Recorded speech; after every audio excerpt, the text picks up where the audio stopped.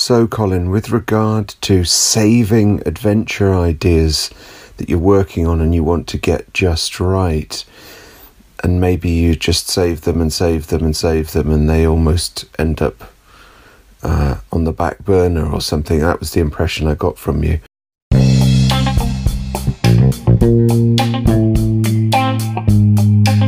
Hello, I'm Colin Green and you are listening to Spike Pit.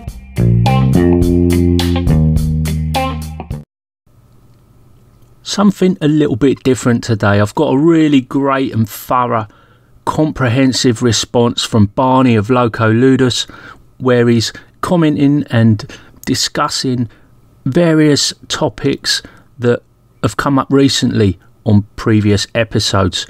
I've mixed it in with some previous call-ins that you would have heard if you're a regular listener. They are edited somewhat to give a context to Barney's points. I wanted to put this episode out with the focus really on Barney's call-in. I'd meant to do a similar episode not so long ago and it all fell by the wayside. I feel like really I want to make amends a little bit for my failed promise, as it were. So without any further ado, I'm going to let Barney take the mic and away we go. I've been really enjoying running the same playtest adventure for Alluvial Plains, The Causeway, I've called it. Great title, eh? So I've run it with 3 different groups so far. I just find that my understanding of how the adventure can work just improves and improves every time. My handling of it. And I get more and more into it. So that, I think, is a great approach. I think you learn about the deep furrows of the proposition of the adventure that you've come up with. For example, despite my best efforts to change it up a little bit, and everyone knowing that this adventure is pretty open what the player characters can do and where they can go. Every time they go to the same place first. Every time. So that is totally fascinating to me, despite the fact that they talk about maybe doing other things. So very interesting, that. So I'm completely challenging the idea that you should run your adventure once.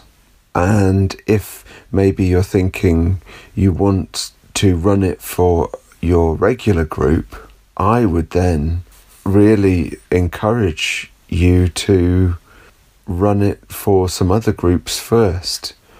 And as I think you've experienced with the playtests for Alluvial Plains, it works really well to do little vignettes. You don't have to expect people to go on the big campaign that you're working on. They could just try something out, a little bit of it. I think that works well. I can certainly see merit in running the same adventure over a number of times. It's not something I'm pretty sure, no, it's in fact something I've never done. In the context that Barney's talking about playtesting a new game, I can certainly see there's heaps of value to it. But in weekly gaming sessions for myself, I'm struggling to cover the ground I want to cover as a GM as it is without repeating the same sort of scenario or adventure. There's not really a place for it with what I'm doing at the moment. I think if I ever get around to writing a bit more and creating adventures, that's where it really comes into its own. And I'm a firm believer in playtesting and running through these things, because there's a lot to be learned from seeing how the different players in different groups react to the stuff you're throwing out there. It's another reason why I like to record my sessions and listen back to them, just to really get as much as I can out of the session in terms of kind of it sounds a bit cheesy, but learning really and trying to get better at your GM craft. Shifting the focus now to replayability and long-term play, something we talk about, and many of us in the tabletop RPG hobby enjoy this kind of play, the long campaign. I've included this call in from Joe Richter of Hindsight Lists for some context to Barney's further discussion. When you're talking about how the Black Hat game had, new things added to it, different rules, different ways the game was played, for me, that system isn't enough to sustain long-term play, because when I'm playing, I don't want to have to spend that creative currency on the system. I don't want to have to spend that creative currency on coming up with new rules or mechanisms or mechanics or whatever. I want to spend it on coming up with the world and NPCs and fun little plot hooks and stuff. That's what I mean when I say I want to get something from the system. I don't want to have to work on the system while I'm playing the game. Adopting the term replayability instead of longevity is interesting. There's difference between role-play games and board games. When we talk about replayability in board games, we're of course talking about this kind of cyclicality. We go back to the scene again. So for example, a game like Dead of Winter, which has huge variability in it, which makes it really, really rich to play, you're still a struggling colony of people, survivors fighting off zombies. So the promise of replayability in Dead of Winter, or board games in general perhaps, is that return to the scene, the very specific scene of a particular combination of theme, process and mechanisms. A big part of replayability in a board game is that you want to dive into that particular amalgam, of which mechanisms are very important. I want to play a game like this today, or like that one please. So in terms of role-play games where we might be continuing an adventure, we might be in a campaign, it's slightly different, isn't it? Because there's a sense of novelty, and this comes back a little bit to what you're talking about saving adventures. This content wants to stay fresh somehow, or new, and we pass through it, over it, onto some new pastures. That's that premise in terms of content. The sense of replayability in a role-play game is there too. You go back into that particular system, to playing that particular system. And I don't think that contradicts what Joe's talking about, where he says, I don't want to work on the system during play. I want to direct my energy towards the adventuring. Because what Joe is still saying is, I like this system. I'm happy with this system. This system does what I want it to do, what I need for the thing I want to do, to where I want to throw my energies. I'm building on that system. I like this idea of sideways progression. I'm not so drawn to the sort of zero to hero thing. I really enjoyed playing the Black Hat, but I did find that my characters were levelling up too quickly for my tastes and becoming a little too competent. I'm currently playing OSE and I'm like a dozen sessions in and I'm still only halfway through being level 2 and I'm really enjoying that. What I look for in a system is this idea of sideways progression. You know, adventuring has its rewards, but it also takes a toll on the character. But this idea of becoming corrupt, becoming warped, mutated even by the act of adventuring, that's what interests me about building a character through the act of play. So rather than doing that through the character creation process, it's all part of the experience of play. Spencer talking about sideways progression, something that interests me. And with a contrasting viewpoint, we've got Barney. He's questioning a little bit whether this is in fact sideways progression. Is it something else? I'd like to pick up on Spencer's comments about lateral progression, if I may, where you might become corrupted. To me, that sounds a lot more like negative progression rather than lateral progression. We'd call that regression, right? So character regression. So I guess it would be quite interesting to have a system that combines progression and regression.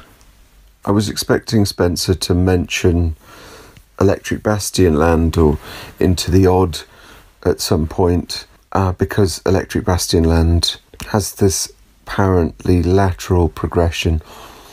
I wonder if it's kind of random progression. If you get badly hurt, you can end up, if you survive, you can end up with more hit points. So it's kind of unruly progression. It sounds to me that that's what interests Spencer more than anything linear one way or another, or lateral one way or another. So in terms of like a game without character progression, as far as I know, that I think I could play for an extended period, from what I've seen of it, I think the system that Barney and Spencer and their other buddy Dave are working on, the Vantage system, Alluvial Plains, I think I could play that. To me, is a game that I think I could play for a long time. And I don't think there's character progression in there. There's a tribal mechanic, so you're dealing a lot with the tribe that would eat up a lot of sessions in a very good way. It's the world, it's the tribal mechanisms, it's all that stuff for that system that I've seen that would make me be able to do it. All right, out of time. When Joe said that the only game system that he can think of without character progression that he could really imagine to get into is the Vantage system that I'm developing in the form of Alluvial Plains with Spencer and David Sermon. It really was a wonderful compliment, really amazing. That means an incredible amount to me as we develop the system, develop the game. You know, it's a great spur on. But I do have to make a bit of a caveat. There is character progression in there, but it's very subtle's maybe the wrong word. It's slow and small. So I hope that doesn't completely torpedo the compliment from Joe, because I'd like to keep hold of that. But there is progression, and I was a little bit inspired by Traveller on that front. I think, in my view, it is nice to start a game with a character that already feels pretty capable and rounded. Now, in what we have for Alluvial Plains, you're either a youth, an adult, or an elder, and they progress at different speeds. The elder progresses very, very, very slowly because they start with nearly everything, if you like. What is particularly inspiring about Joe's comment in terms of design is that I think me and Spencer and Dave are really trying to create a setting where there is somehow things to do that would feel like character progression, but then would also in some sense be linked with the adventuring. And that's what Joe's talking about in terms of the tribal mechanism. So thank you also, Colin, for your help with that. By which I mean that you gave Spencer and me and Dave some really interesting things to think about in terms of the tribal mechanisms, which were played in one of Spencer's recent episodes on alluvial plains. And just to finish off here, I think in a roundabout way there is this zone between the setting and the system which has qualities of both, and I think that's what Joe is talking about in his message there. Thanks, Colin. Bye. So I said it was a little bit different. I hope you've enjoyed the episode. There are some more call-ins that I'm going to come to in a future episode, perhaps in a week's time, all being well. As ever, massive thanks to the people that have contributed. In this episode, we heard from Spencer, Free For All of Keep Off the Borderlands, Joe Richter of Hindsightless and the Wheel or Woe podcast, and last but not least, Barney of Loco Ludus. I want to take a second to thank the patrons, the folk I fondly call the Pit Crew over on the Spike Pit Patreon. We have in fact got a new member over there. You would have heard of him, most likely. Award-winning cartographer Glyn Seal. He is the mastermind behind Monkey Blood Design and the Midlands setting. So big thanks for that, Glyn. It couldn't have come at a better time for me. A little pat on the back and vote of encouragement. Last but not least, I want to say a big thanks to you, the listener, for taking a bit of time out of your day to listen to Old Spike Pit. Take care, and I'll catch you later.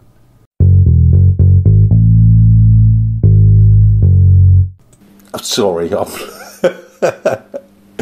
kind of ran out of steam there, didn't I? Anyway. I don't know if that makes any more sense. Peace out.